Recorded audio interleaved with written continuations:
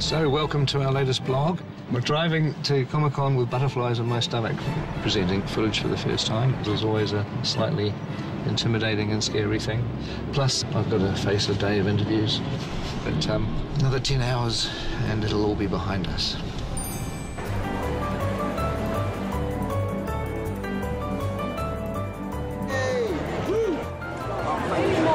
So hopefully we'll find Ian and Richard in here somewhere.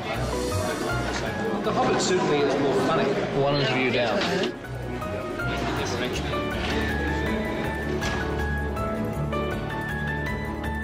When I call you guys up on stage... We're coming out one at a time. Yes. I saw on the One Ring this morning that people have been camping out since Wednesday to get into Hall H.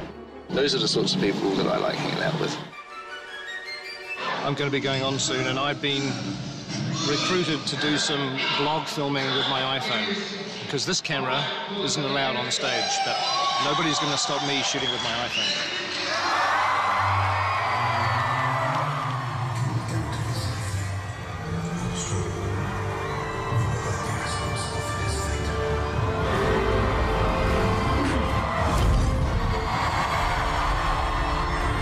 Ladies and gentlemen, please welcome to the stage,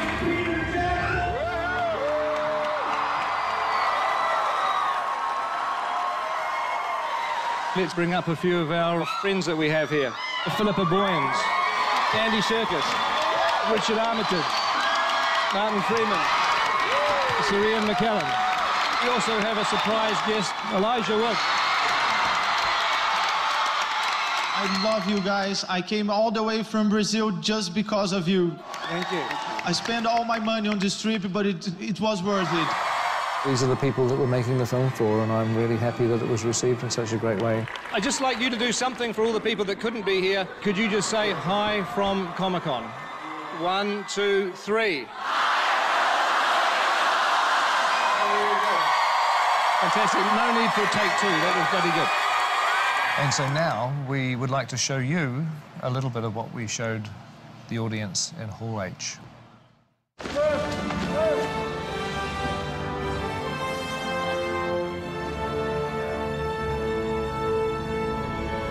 That's great. Good.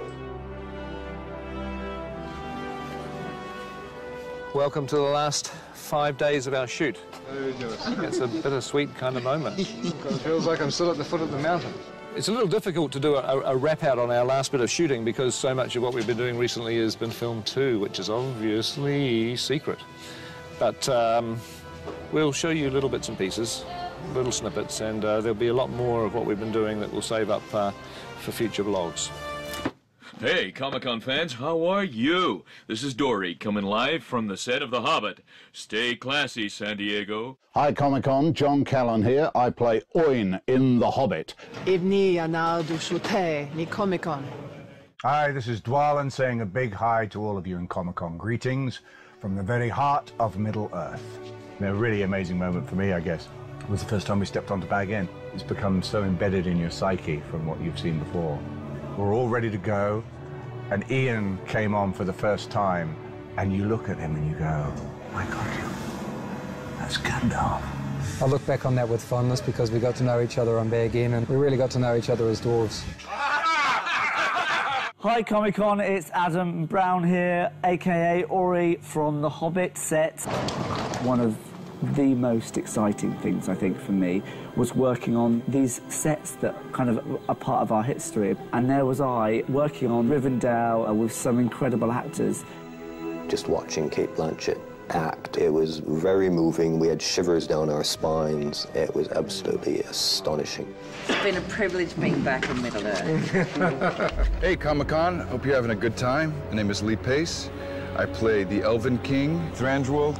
Some of the work that I really loved was with Terry Notary, who designs movement for the different races. And the way the elves move is very different than the way the dwarves move, obviously. It was really fun to get into that character and really move in a way that is not human. Yeah. Sylvester McCoy, who played Radagast, is the loveliest man. I need people. I think that Sylvester's going to be one of the delights. The real McCoy. I remember going out to Trentham and wandering through the 100 metres of forest that they built and seeing Roscabel, which is Radagast's house. Radagast's character was a lovely, spirited wizard, and his house really reflected his character beautifully. Dale was beautiful. It really was like, it was like being in another country. It was very Moroccan, Turkish, sort of Italian. Yeah.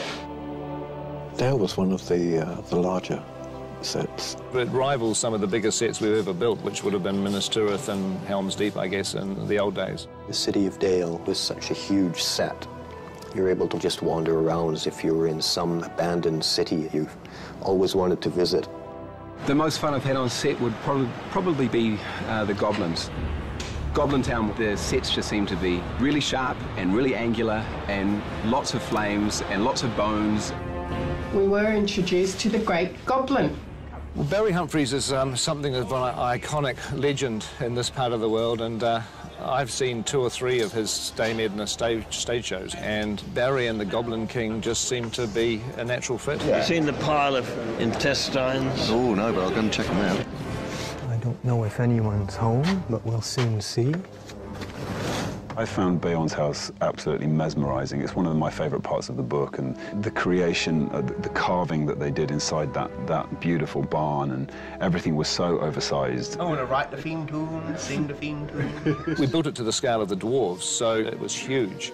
And it made all of us feel small. I used to be able to stand on that set and look at the crew setting up the camera, and they looked like tiny little people. It was kind of incredible.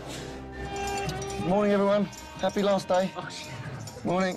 What we're doing for this shot is we're going to get Orlando up on here. Somebody stuck something to my back. What is it?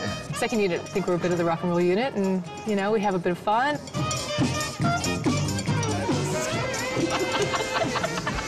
Greg's shorts, I think. That's me, yeah.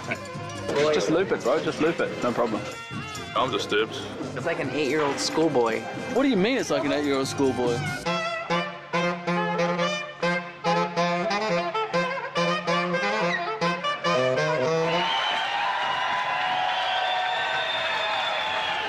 He's a rock star.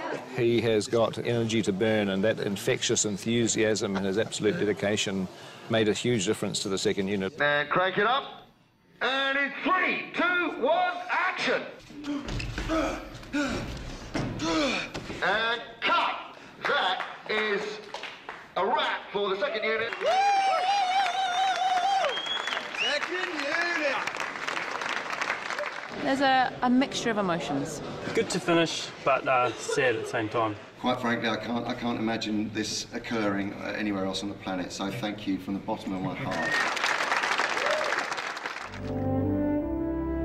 One of the memories that really sticks in my head the most is walking in through the gates of Stone Street at 4:45 in the morning when it's dark and there's no one else here and the stars are still out, and then slowly the studio comes to life and the sun comes up.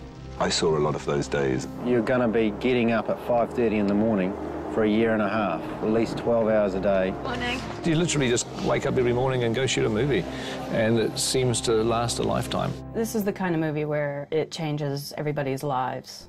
What we do is kind of driven by adrenaline, so we keep going until we collapse.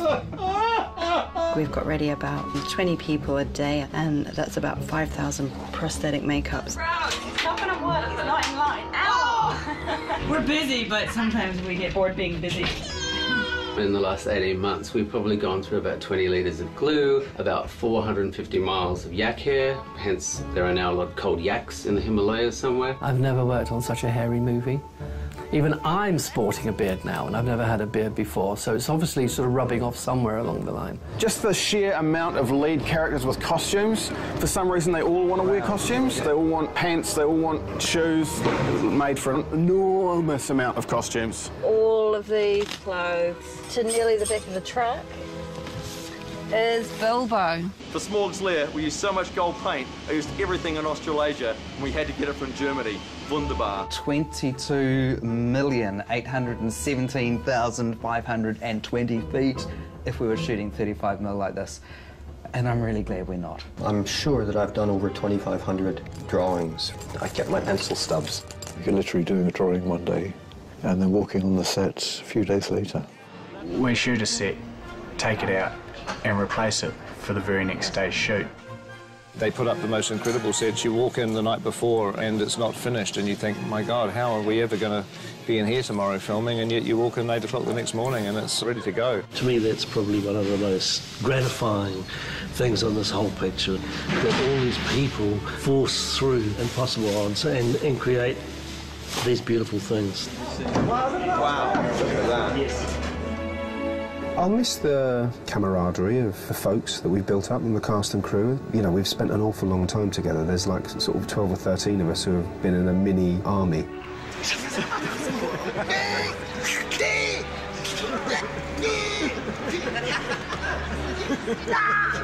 Well, I mean, they're all people I would love to work with again. Fantastic cast. I'm surrounded by these mates. I'm surrounded by my comrades. I'm surrounded by these great actors. Please, not every time. Get off. God, this, I mean... You get so close that you're able to freely abuse them on a daily basis and they don't seem to mind. And that's the poster. But a very high quality of human beings involved. Pretty soon we won't be all together as a gang, which is going to be sad. We'll all miss each other terribly. You're getting to come to work with a group of people that you love working with, that you love hanging out with. It's a real family. What's this in our laundry? Look at that. Oh! Red-handed. What happens on the Hobbit stays on the Hobbit.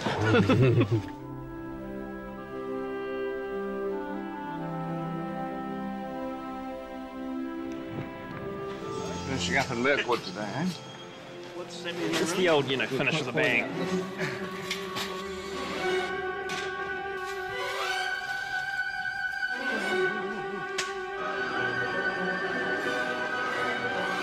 Look out!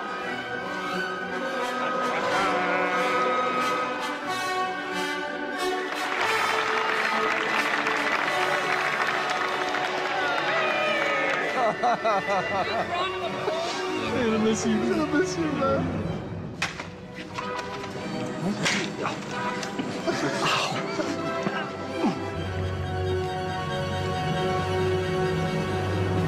Okay, and action. I need a horse. Why? Where are you going? In search of answers. All right, and cut. Well, unless anybody has anything else they want to shoot, I think we should call that a day. Thank you.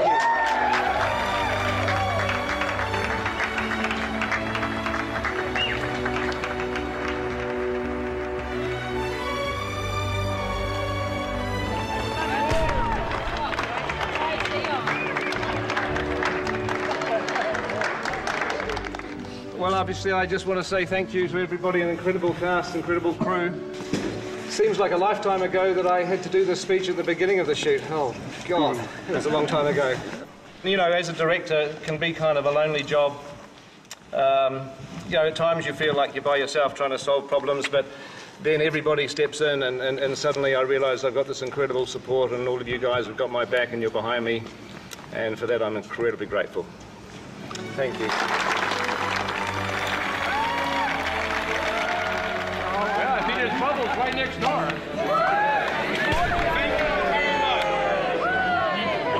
It's been a terrific atmosphere shooting this movie, and I hope the vlogs have in some way given you all a chance to share in that and to experience it for yourselves. And we'll be continuing in post-production. The energy, the environment, everything's going to be very, very different, but it's still got equal amount of challenges. So look forward to seeing you during post-production. It's just lemonade, honestly. Come on, show some love. Put your arm around the person next to you.